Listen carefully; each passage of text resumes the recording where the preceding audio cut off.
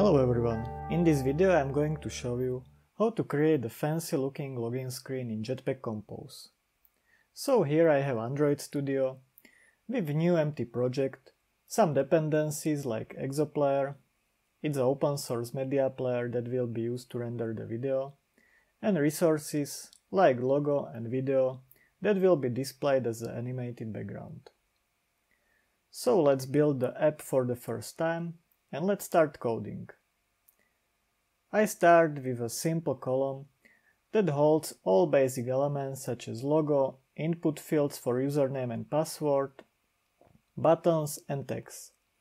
Elements are aligned to the bottom and centered horizontally. There is an icon on the top. I use Painter Resource API to load the rasterized logo and tint it with the white color.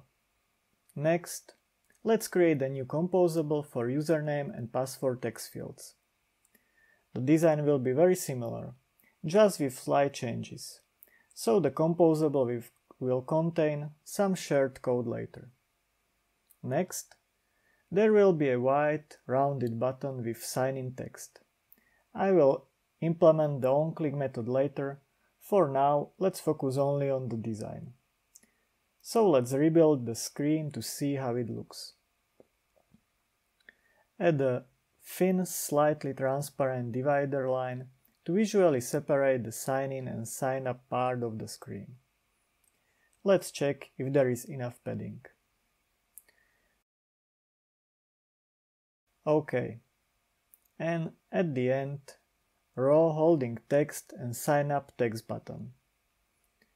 Actually, strings should be also loaded from the resources and not be hard-coded in the composables. I could show you how to do it properly in some of the future videos.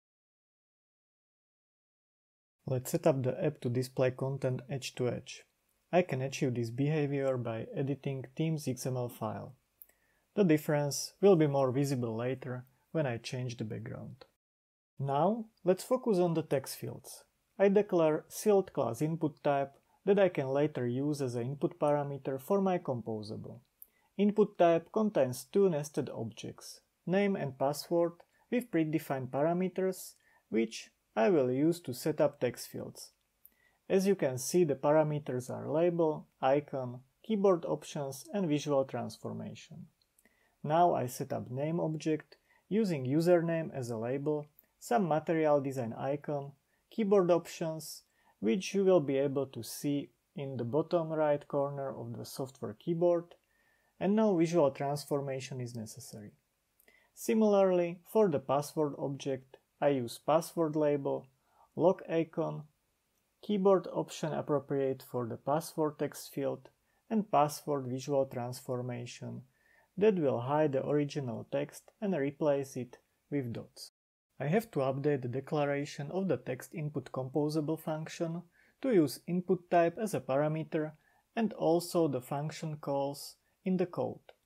Now I can use icon from the input type as leading icon of the text field and label of the input type as a label of the text field, and see how the design changed when the project was rebuilt. As you can see, labels and icons work, but the shape and the background colors should be changed.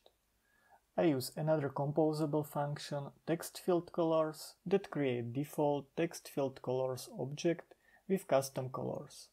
This is not part of the input type because it's the same for both text fields. And now it looks much better. I must not forget the single line parameter and the rest of the input type properties such as keyboard options and visual transformation. Besides these parameters, I need to provide focus requester. It will be used to change focus to the next text input, and keyboard action, where I specify action that will be triggered in response to IMI action on software keyboard. When this is done, let's scroll up, back to the login composable, where I define focus requester and focus manager. Focus Manager will be used to clear focus and close software keyboard at the end. So let's implement this behavior into the right method of keyboard action object. Focus password field in on next action and clear focus in on done action. Let's build the app and test if everything works as expected.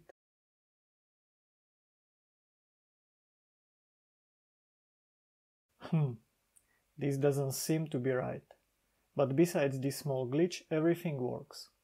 I implement small workaround by manually applying padding when software keyboard appears on the screen. Actually, after short investigation, I found out that the issue where the input field is sometimes partially covered by the software keyboard is actually a bug in Jetpack Compose, and it should be fixed in the latest version, so I could revert the fix after updating dependencies. Okay, let's finally implement the video background. At first, I need the URI pointing to the video location. Video is saved in the resource directory, so I need to get the resource identifier and manually assemble this nice path with Android resource schema. Or maybe there is a better way to do it. But anyway, the method returns the location of the file that can be used as a parameter of login composable. Then, I will need the ExoPlayer itself. ExoPlayer instance can be created using ExoPlayer Builder, which provides a range of customizations. Let's create and set the media item consisting only of the stream URI that I have as a function parameter. Then repeat mode, set play when ready to true and call prepare player. The next one will be player view. It displays video, subtitles, playback controls and so on, but I actually don't need any of these fancy features, just pure video. Let's link the view with the player, set up layout parameters, remove any user controls and set the resize mode to make sure that the video will be always displayed without black strips.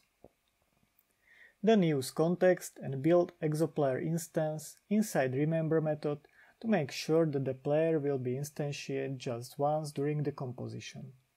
ExoPlayer view is not composable but only classic Android view. To make it work here, I need to wrap it inside Android view composable, which can make Android view works inside Jetpack Compose world. And let's test it. And it doesn't work. But it looks like I made a typo in video URI. Now it works.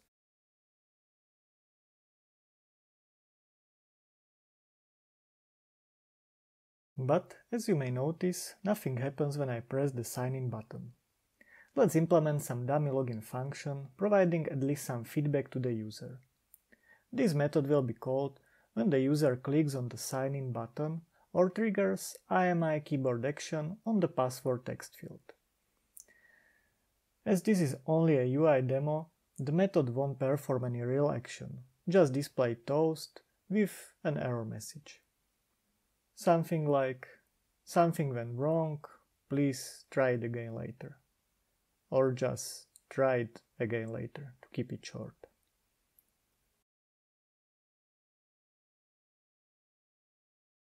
Then I need to scroll down and find the sign-in button, update the on-click listener, and also password text field, and update the keyboard action.